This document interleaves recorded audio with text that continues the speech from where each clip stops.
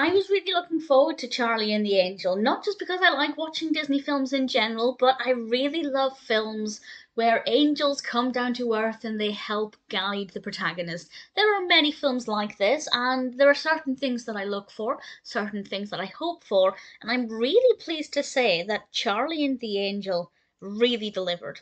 This was released in 1973, directed by Vincent McGevity.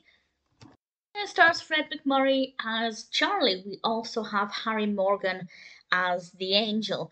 And Charlie is a likable character, but he's very focused on his work and he kind of neglects his family. And this angel comes down to earth and says, look, your time is running out.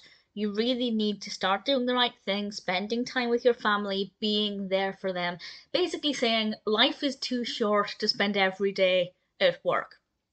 And I will say the one thing that I found maybe the least appealing about this film is that Charlie was very quick to accept that this is his angel, this is what's happening. Usually with these kind of films, there's a much greater period of denial where the character maybe thinks they're hallucinating or they are overworked, but they're, not thinking clearly. I feel like Charlie accepted things a little too quickly, but at the same time, the pacing for the rest of the film was great, so I didn't mind that we very quickly moved along. I didn't mind it too much. And he does, he starts to try and make amends. It's quite a lot of different things he tries, which I guess is something else that's quite unbelievable about the film, if I had to nitpick, because it generally is really good. But he starts to say grace all of a sudden, and I feel like when it comes to changing your life, that's one of the things that you wouldn't immediately start to change. I feel like it would be bigger things first, like being there with your family. But credit to Charlie where it's due. He did try all of these things, and it's quite delightful watching him flourish. And that's not all. We actually get it becomes quite action packed in the final third of the film. I can't say why exactly, but it becomes quite intense, and it also involves Charlie's two sons, who I think are just absolutely fabulous.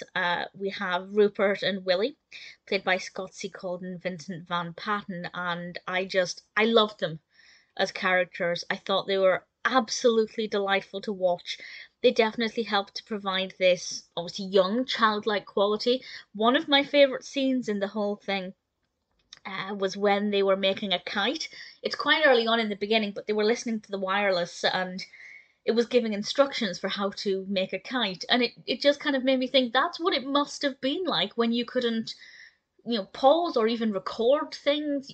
When you were getting your instructions on the radio, you either had to write it down, which to be fair would have been more sensible, or do things in real time. And it just I just thought it was rather entertaining from a 21st century perspective, but very, very well done.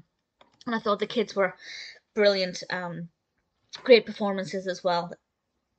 In general, the angel appears as a solid object, if you like. We can see him. Only Charlie can see him, but we can see him in kind of just as the actor. There are no kind of like glows around him. He doesn't have a halo above him. But there are a couple of occasions when we can see things moving. For example, roller skates. We see him on roller skates when we're looking at him from Charlie's perspective, but then it cuts to somebody else coming into the room who obviously can't see him, and then all we can see is the roller skates moving. And I thought it was very well done, some nice effects there.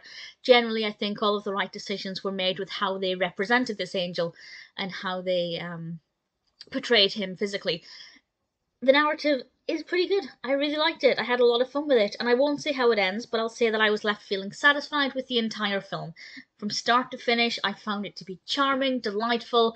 It really delivered. Yes, as I said, I feel like Charlie maybe accepted things a little too quickly, but other than that, I thought it was very engaging and definitely delivered. I have quite high expectations when it comes to films about angels visiting people on Earth, but this one generally didn't disappoint.